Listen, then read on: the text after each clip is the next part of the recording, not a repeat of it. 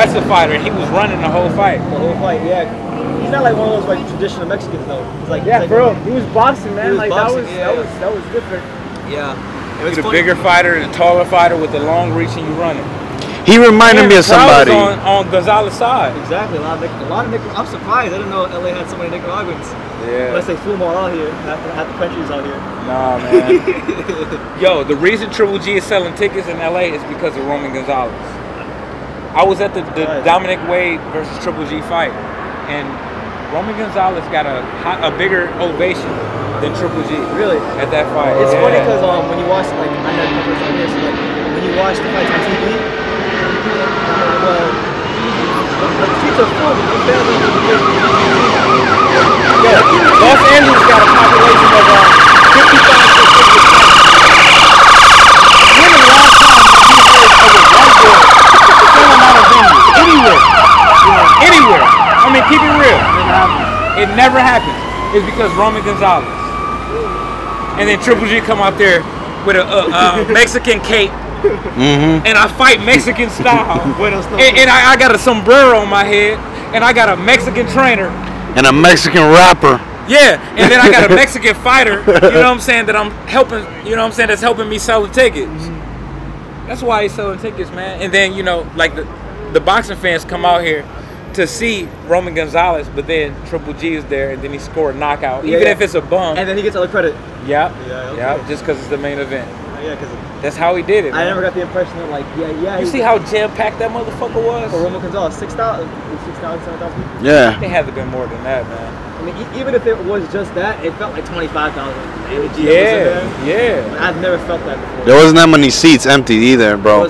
Once Roman was ready to fight, it was packed. Travis, you've been to fights here. What does that rate on atmosphere-wise? All the fights you've been to here?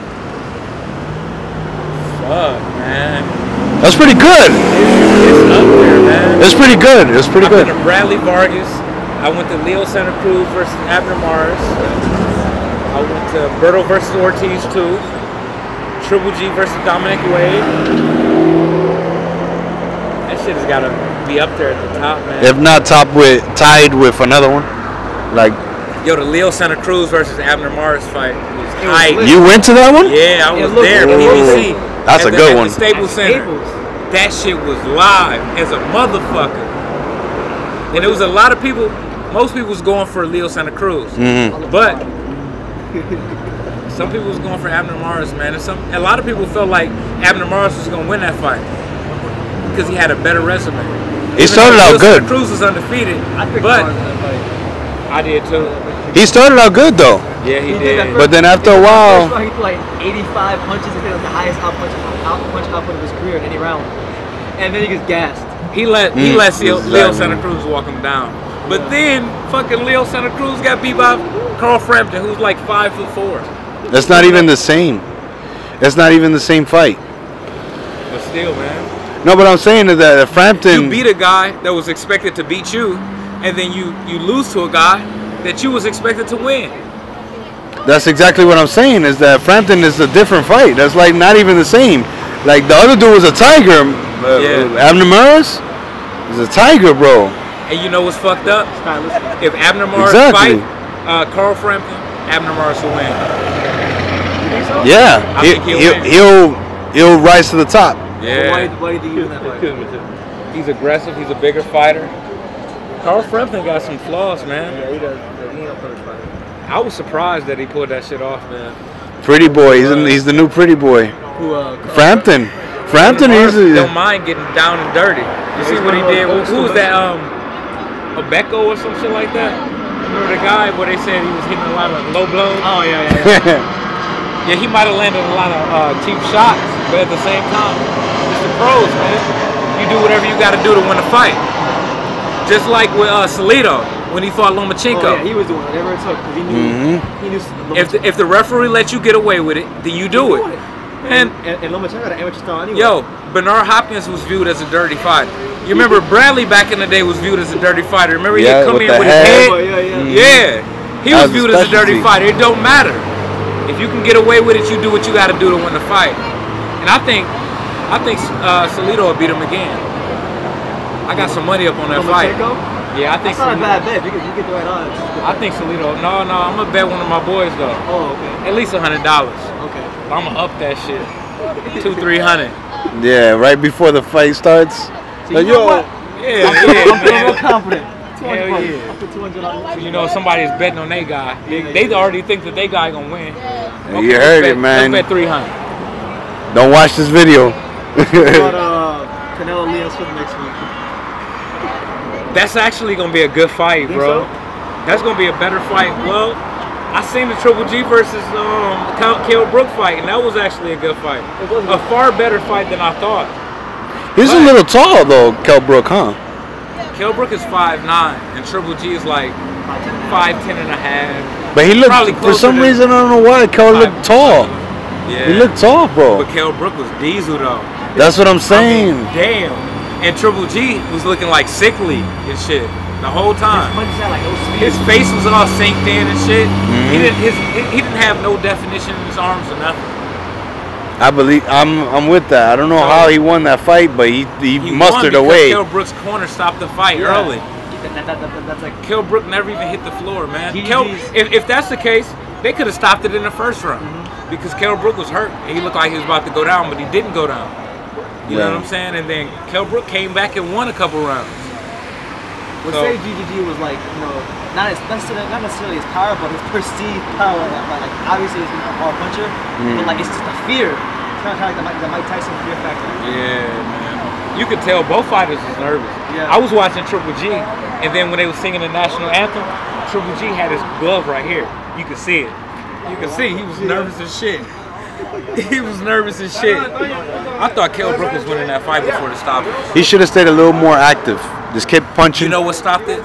It's because Kell Brook let Triple G throw like 20 to 30 punches. I've seen the rematch right now. I mean, he was trying to tire him out. He was making Triple G miss, but at the same time, you can't let nobody swing at you that many times. Yeah. They feel like you defenseless. You know what I'm saying? You letting somebody punches you that many times, they gotta stop it. You have the right idea. If I punch at you 30 times, and you don't do nothing, yeah, you might make me miss a few shots.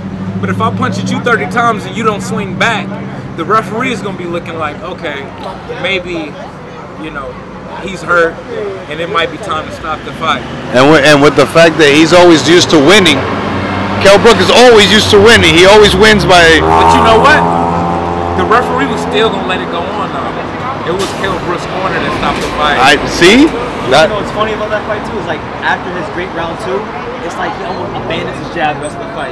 Like, I'm sitting there saying, Kell Brook? Yeah, Kell Brook being jabbing like right, he did. He's committed to that jab. He's sticking and he's sticking and then he's watching him. I saw him watching. Right after he has his best round, he's like, you know what? I'm not gonna jab no more. I want to try to be Floyd Mayweather. I want to slip a million shots. Yeah, you can't do that. You can't do that. Man, he was doing the damn thing, man. I swear. I kind of felt like Kell Brook won those first 4 rounds. I gave Triple G the 3rd round. I gave Kell Brook the first 2, and Triple G kind of came back in the matter of fact, I gave Kell Brook the first 3 because it was stopped in the 5th, and Triple G came back in like the 4th. That's when he really showed him like. It looked like Triple G was desperate though. Triple G was getting tagged, man. His nose was bloody and everything. He Face looked marked up. But even though he won the fight, it still wasn't impressive because fucking Kell Brook is a welterweight. Yeah. You're supposed to blow him out of the water. He is, but that's the worst performance he's had since he's been in America. And it was against a welterweight. I never seen him get hit that much. I'm just telling you. What do you think people gonna say if he want to fight Canelo? Canelo, who is really like a junior middleweight, that's fighting 1 pound above junior middleweight, but at the same time he rehydrates to like 175, 180, and you was fighting a welterweight who was outboxing you and landing hard shots. If you're Canelo's promoter, people are gonna say that Canelo is gonna beat Triple G easy. They already saying it. If you were his promoter, what would you Canelo's promoter, what would you want? Make that fight now. Make that fight next. But the problem is Triple G. This motherfucker say 154 to 168, and then he's like, okay, all right, I'll fight you at 155. He's like, oh, no, 160. You're the 160-pound champion. He's like, okay, well, fuck it. okay, I come to 160, and then he's saying 50-50. It's always going to be excuse. So I don't even know if that fight could be made. Canelo is not going to give him 50-50 because he don't deserve it. Excuse me. I think by this time next year, yo, Triple G is ducking, man. There's no way. Dude, you was getting outboxed and fucked up by a fucking welterweight. But he has no other choice. He's either got to go up or down because he just fought a welterweight. What's he gonna do? Fight Dominic Wade again? No, I think he's gonna. No. I think he's gonna fight. I think he's gonna fight Chris Eubank Jr. It's not a bad fight. I think that's a pretty good fight. He might lose that one. I mean, yeah. He looks way more active than Kell Brook. He looks more active. I don't know how Eubank Jr.'s chin is, man. Kell Brook was taking those shots. But Eubank might not be able to take those shots. You know, but I kind of think that Eddie Hearn signed a 2-fight deal. Because just think. Now, Eddie Hearn could have made the Eubank Jr. fight, right? Yeah. Right now. But you do that fight and then there's no other fights that could be made. But you can sacrifice your welterweight and then you can come back and then you can make a fight with Chris Eubank Jr. So you can get money from both of those fights. Yeah, the UK fans they'll be okay with that. Right. They'll move along with it. Especially, Kell Brook looked pretty good against Triple G. So that's got to give Eubank a lot of confidence. So any middleweight. Kell Brook is. He's got a fight coming too, right? He can fight a middleweight who's looking pretty impressive. You know what I'm saying? So I just hope they don't stop the fight early, man, because I feel like Kell Brook is gonna win that fight. And I'm really pissed off that they stopped that fight like that, man. I've seen worse. I've seen worse in fights. Me too. Oh yeah, you know what I'm saying? You seen fights where the fighter was dominating and then they corner stopped the fight. But No. I'm saying I've seen worse than what Kell Brook had. Like he didn't. You see, like a lot of people used to think that I was like a coon and I only dissed black fighters, but I was dissing all fighters. Yeah, you were. And I was really pro Triple G. And I've had to like private so many videos that was pro Triple G.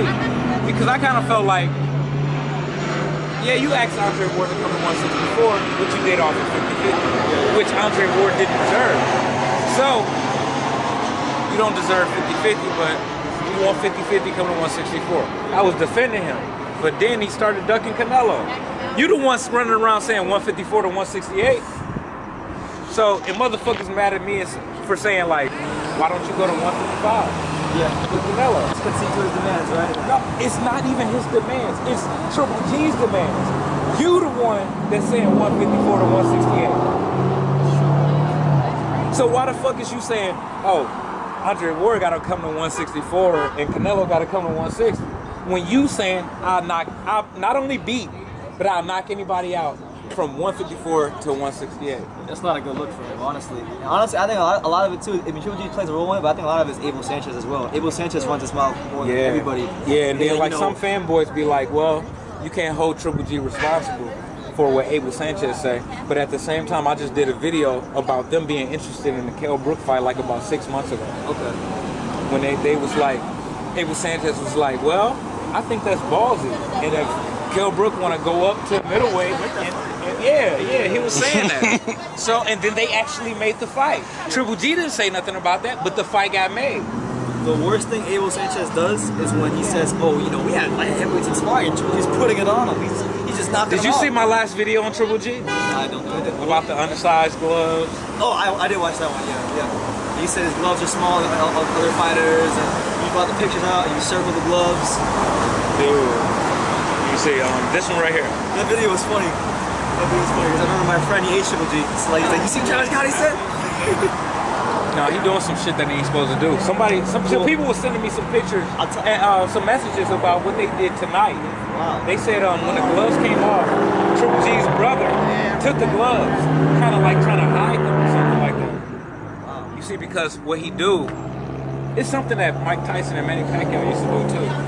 It's like, okay, you got but the gloves is already custom made, so it's less cushion around the knuckles. But Triple G and Kovalev do this too. They punch walls, and Kovalev even do push-ups with the gloves and shit. So they get the cushion away from the knuckles.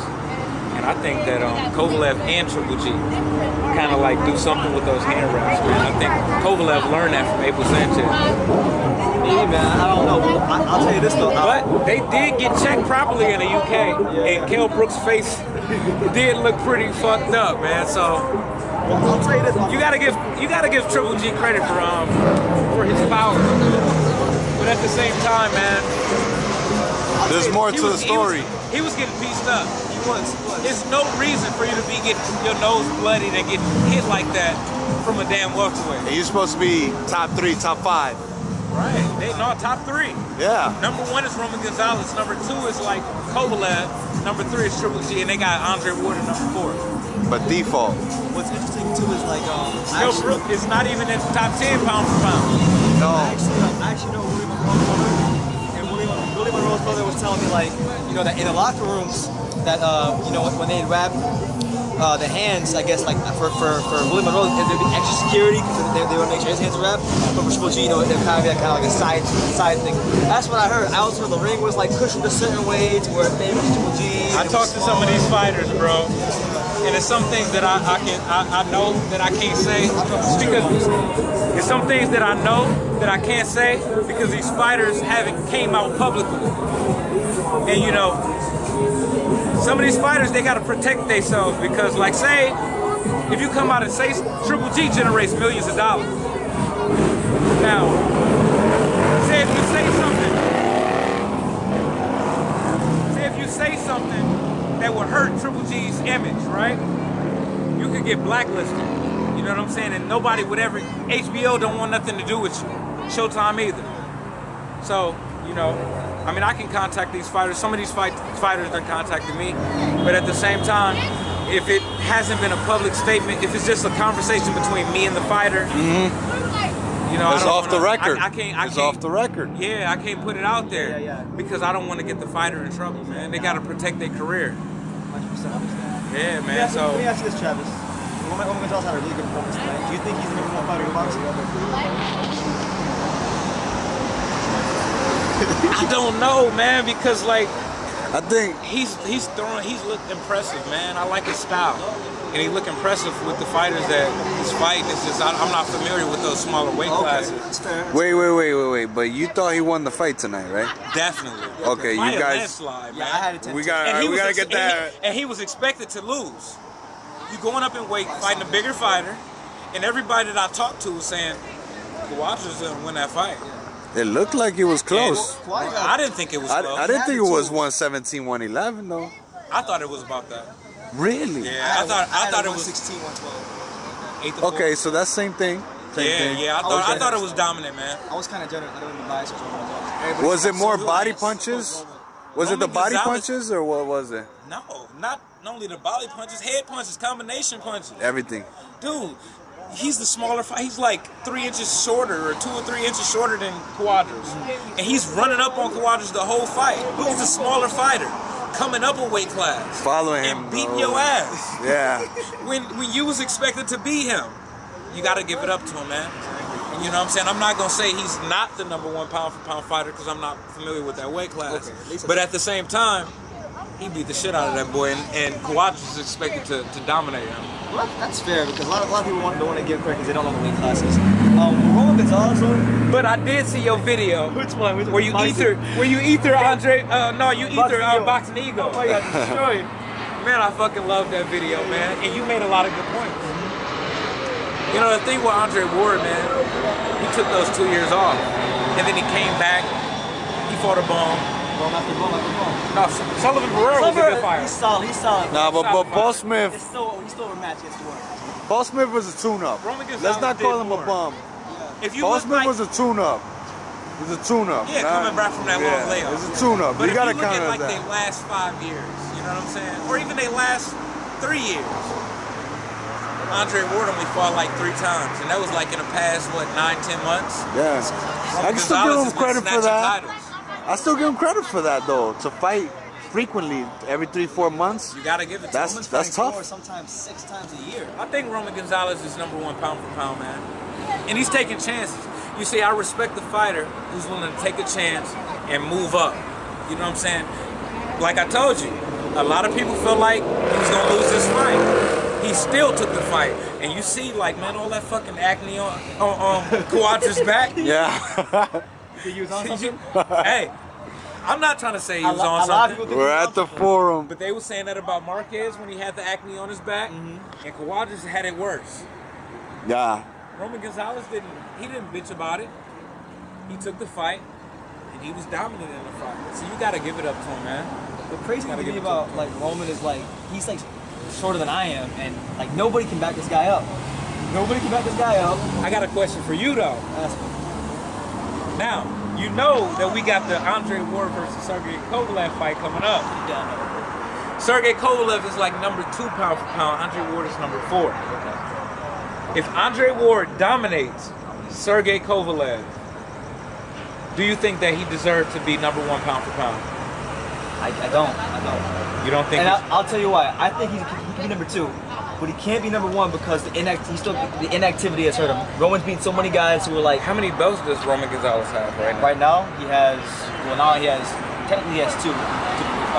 WBC? Kovalev has 3. Twice? Yeah, WBC twice? Andre Ward had like he still had his WBA title, and he was the Ring Magazine champion. In fairness to Gonzalez, though, when he fought Arroyo in Arroyo's last fight, I never watched it, but in Arroyo's last fight, a lot of people said he got robbed. And the guy he beat, McWilliams Arroyo, he beat the uncrowned IBF champ. So Roman could be a unified champion right now. A lot of people look at him as a unified champion. But I think Roman is the best because not only is he fighting like good opposition, but he's dominating. That matters. There's no question. Like even people that he was expecting. Wait. He still gotta beat Inuya. He still gotta beat Inuya. He gotta beat Inuya. But like, if you look at the Alexander Grant fight, right? Yes, Ward won and was dominant, but Alexander Grant is a bump. At 168, Andre Ward should have stopped him. Should have stopped him. If he gets him out of there, then I think, okay, he has more of a case. But because he didn't stop him and didn't make that statement against a guy who I feel we can make a statement against, and a lot of people feel we can make a statement against, you can't do that. To be power pound number 1, you gotta dominate against him. Where do you put Ward if he decisions him? Ward might dominate Kovalev though. Where do you put Ward It might happen. They calling that fight pound for pound. Where do you put Ward? Where do you put Ward if he decisions Kovalev? If he decisions him, clean though. Like honestly, he beats him good, but like decisions. It don't matter, bro. Honestly, it don't matter. I think Manny Pacquiao is number 1 pound for pound right now. He surprised me with that one too. That's crazy because he likes. No, man. No, Floyd is retired. Yeah, he's Floyd. But Manny Pacquiao is still fighting. He's saying technically. And if you look at Manny Pacquiao's overall body of work, you gotta give it to Manny Pacquiao, man. What the fuck is Andre Ward doing that's bigger than what Manny Pacquiao did? Triple G, all of them. Yeah, Triple G, Kovalev. Yeah. Kovalev won 2 of his belts from a 50-year-old Bernard Hopkins. Facts. So you gotta give it to Manny Pacquiao, man. Regardless if you don't like the Jesse Vargas fight, Manny Pacquiao is number 1 pound for pound, man. So even if Andre Ward beat Kovalev, that's a pretty good win.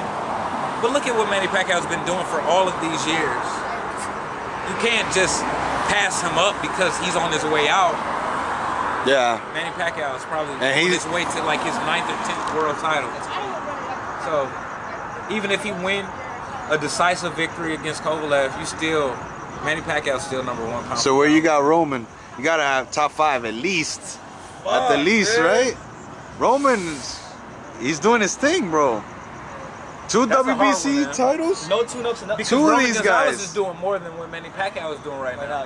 But that's the only reason why. You know, top 5. It really depends on what you value more. Do you value the activity right now, or do you value like the body of work from like the past, even if they're not as active right now? Well, if you value the body of work from the past, then you would have Andre Ward ahead of Roman Gonzalez.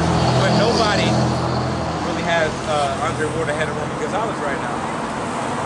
I think Andre Ward isn't even ranked pound for pound on BoxRec, and then on the Ring magazine, Roman Gonzalez number 1, and Andre Ward is number 4. So I don't know. Either way it go, Manny Pacquiao's number 1.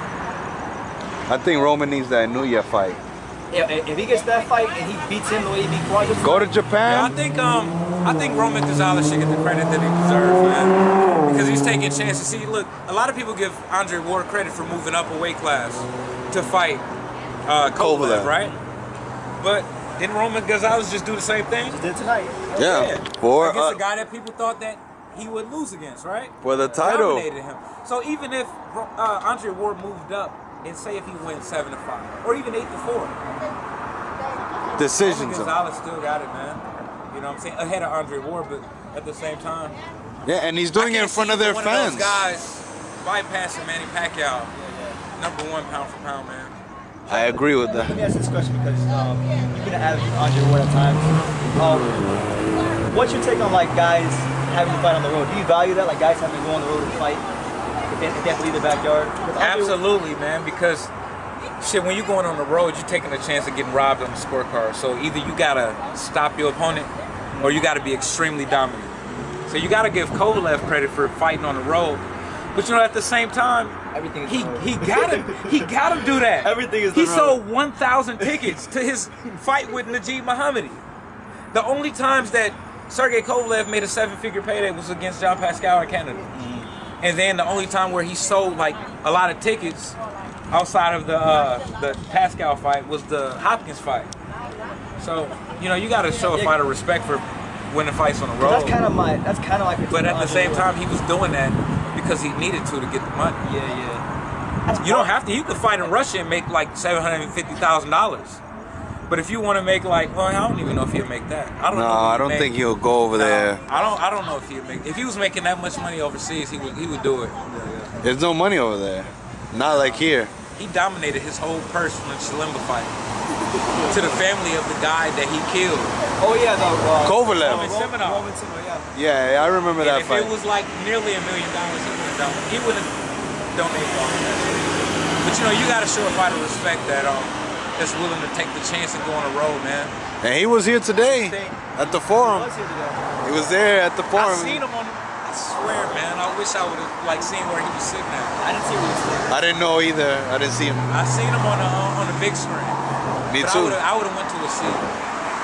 Even if I would have got an interview, I would have still called him out like, "What's up, man? How you feeling about that Andre Ward fight? Yeah. You feeling confident?" Wait. Sergey Kovalev is kind of acting shook. Yeah, but did you hear about what recently happened? No. Sergey Kovalev said that he saw Andre Ward in passing, right? And he walking past and he tried to speak to Andre Ward like, "Hi." Andre Ward completely ignored him. And I guess he got in his feelings about it. Oh yeah, he said fuck him and he this said, and fuck that. him, right? You know, do excuse us for the listeners. But he said fuck him. Yeah. But at the same time, like we not friends, we enemies. You know what I'm saying? We about to fight. Anybody that I've ever had a street fight with, right? Well, we talking about boxing, but at the same time it's still a fight. Anybody that I've ever fought with, we never shook hands. Never cordial. Me too. And now you all emotional because I didn't shake your hand. And now I'm beat his ass. What he said. What if it's the other way around? What if Sergey decisions Ward? Whoa, I'd be surprised if that happens. No. It could happen. What if he can't finish him? Outboxing Ward? Literally, the only way I see when you gotta call it like that. Yeah. No. Like if Sergey Kovalev won a decision, you basically saying that Sergey Kovalev is gonna outbox Andre Ward. And he couldn't finish him. He just couldn't put him down. He might not be able to finish him, but that don't mean that he won those rounds. Yeah. Can you really see Sergey Kovalev winning 7 rounds against Andre Ward? I can't. Without a knockdown. That's hard. Yeah, that's hard. I mean, he's gotten better boxing-wise, but the only not chance, to that level. The only chance that he has is to knock Andre Ward out. That's the only chance that he got to win. Yeah. And Sergey Kovalev's trainer is saying that he don't even believe that Sergey Kovalev is going to score the knockout. He's saying that Andre Ward might try to survive for the 12 rounds. That's why I was asking that question. That's why I asked that question, because they sound like it's going to be a decision somewhere. Yeah. Everything's to be decision. Because right? this will be the first time Andre Ward trains for real. The last 3 guys, he could have took it easy. He's going to train for real now, you know? So what if it just comes down to a decision, you know? Nah. No? If you go to the decision, Andre Ward is going to take it, man. He's going to win. Yeah, exactly.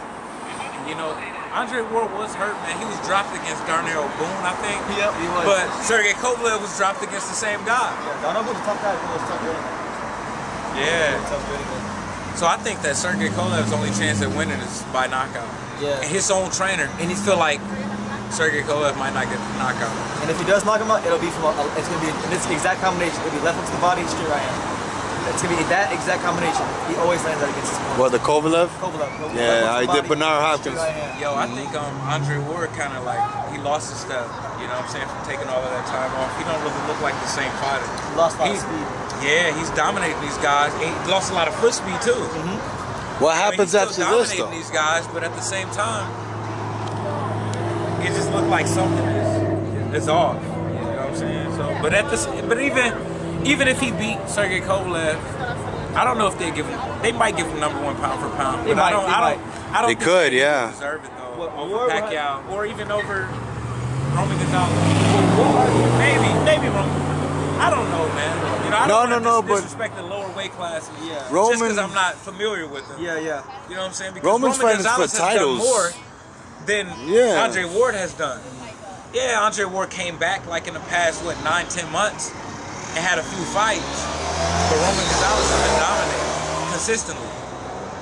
And traveling, fighting for that They titles. might, HBO might give him #1 pound for pound. HBO will.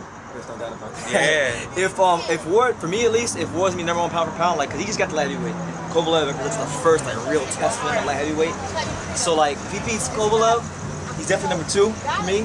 And then after that, if he goes at like an Adonis Stevenson, Vitor Biev, I think he's gonna do that shit next. you know, one of those type of guys. Well, if he beats any combination of those three guys, Kovalev, Adonis Stevenson, or Vitor Biev, I'll put him pound for pound #1. Ward?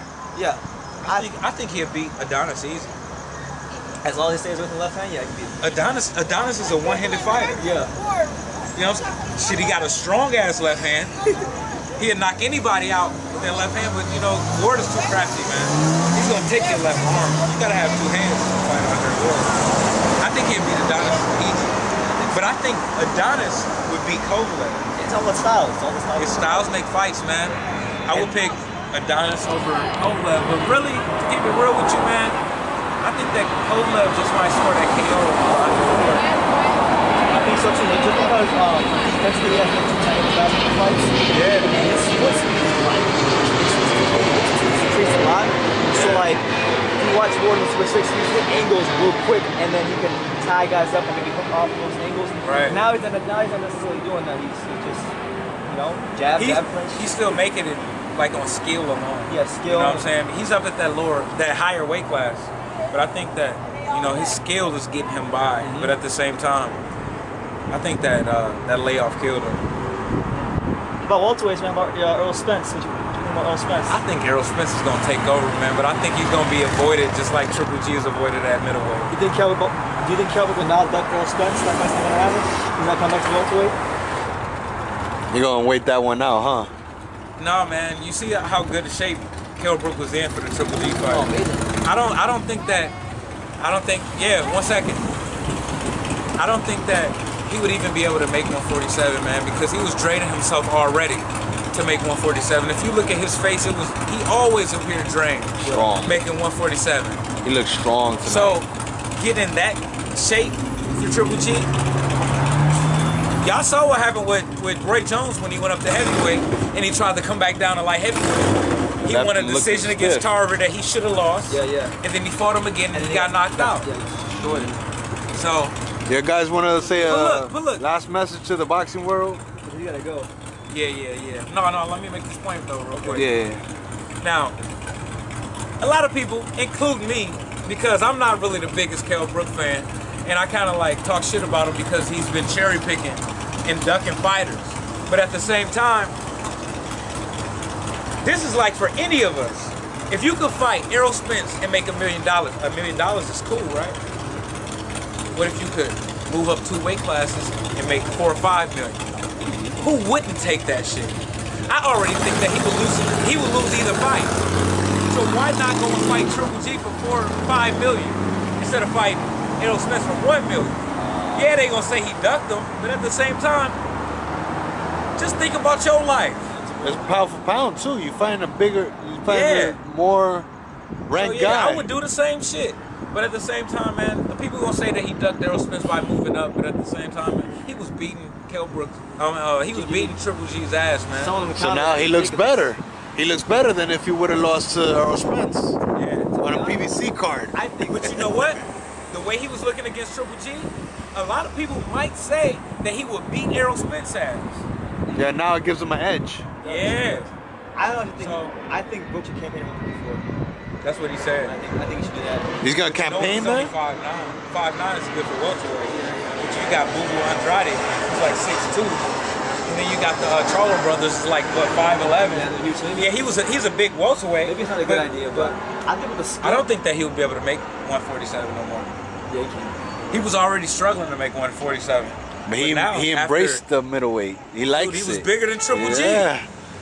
I don't think he'll be able to make 147. I don't think he wants Errol Spence will take over 147, man. Yeah, I'm with you. But at the same time, I think that he's gonna be ducked, man. He's gonna have. Last message to the boxing world. Travis Gotti, we're here with True School Sports. Oh, man. Yeah, we up in this motherfucker, Los Angeles, the Forum. You know what I'm saying? Holding it down. Chocolatito put on a dominant performance. You got to give it up to him. Triple G just had his fight with Kell Brook. It was a tough fight for Triple G, but he pulled it off. And man, I'm looking forward to seeing what's next for Triple G and Kell Brook. And yeah, as for me, man, you know, with Travis Gotti, you know, the TV, the YTBC, this man, you know, he gets a lot of criticism, but he's all right with me. I like Travis Gotti, so yeah, man, Chocolatito for me. He's number 1 pound for pound. I think these guys got to catch up to him. They're playing catch up right now. He just separated himself from everybody else by moving up and beating that guy who was rated number 1 by Ring Magazine. Hopefully, no fight happens, but yeah, man, it was a great fight, and yeah, man, a great experience here in LA. So yeah, Travis Gotti, William Taylor. Roman Gonzalez held it down. He sold tickets without Triple G being on the card. It was a packed house. Y'all saying 6,000, 7,000, but I seen way more than that. It felt like 25,000. And it was like split right in the crowd middle. going wild. Good respect. I'm looking forward to seeing what Chocolatito do next, man. But he proved tonight that he's clearly number 1 pound for pound. So you got to give it up to him, man. All right. So you already know, guys. True School Sports, Travis Gotti here, representing an LA Forum. Yeah, holding it down.